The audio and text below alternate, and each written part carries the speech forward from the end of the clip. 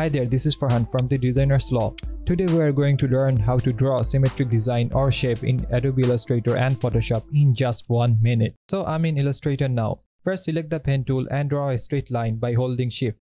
Now press Ctrl and G to make a group. With the line selected, go to Effect, Distort and Transform, and then Transform. Now check Reflect X, put 1 in copies. Since I will draw to the left side and I want it to reflect to the right side, so set the reference point to the right and then hit OK. Now whatever you draw, it will reflect to the right side. But it's not working. You just need to put this layer inside the group. Now try again. It will work now. Okay, now let's open Photoshop. Just click this icon and select any option you like. And now just draw. Isn't that easy? So that's how you can draw a symmetric design in Photoshop and Illustrator.